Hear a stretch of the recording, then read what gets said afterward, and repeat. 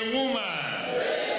Train a woman. It's a day dedicated to women in the oil and gas sector as the Pengasan Energy and Labour Summit enters the third and final day. The major issue on the front burner is the rampant casualization of workers in the sector. I recall that I think about sometime last year, we had a case in one of the oil servicing companies, and the National Assembly invited to Federal Ministry of Labour to come and assist them in a case of public petition.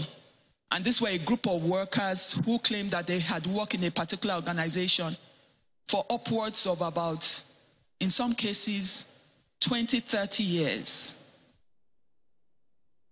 And at each point, they will be passed on to the other, such that after 30 years, of course, they were looking for terminal benefits, and then it became a controversial issue.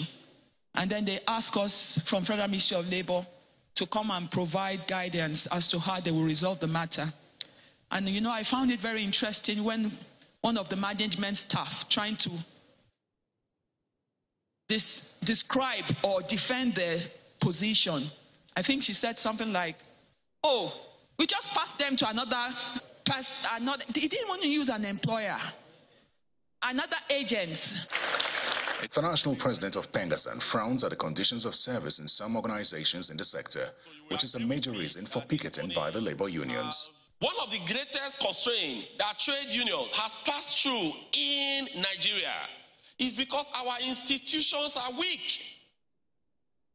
In other climes, it is difficult as an expatriate for you to get paper to even work in some certain countries. In some certain countries, the terms of engagement between the employees and the employers are well spelled out, and government agencies, they enforce them to the latter. As the 2022 Pengasan Labour and Energy Summit winds down, it is expected that major issues discussed like oil theft, staff welfare and motivation, as well as government labor relations, will get the needed attention, just as all stakeholders have participated in the activities.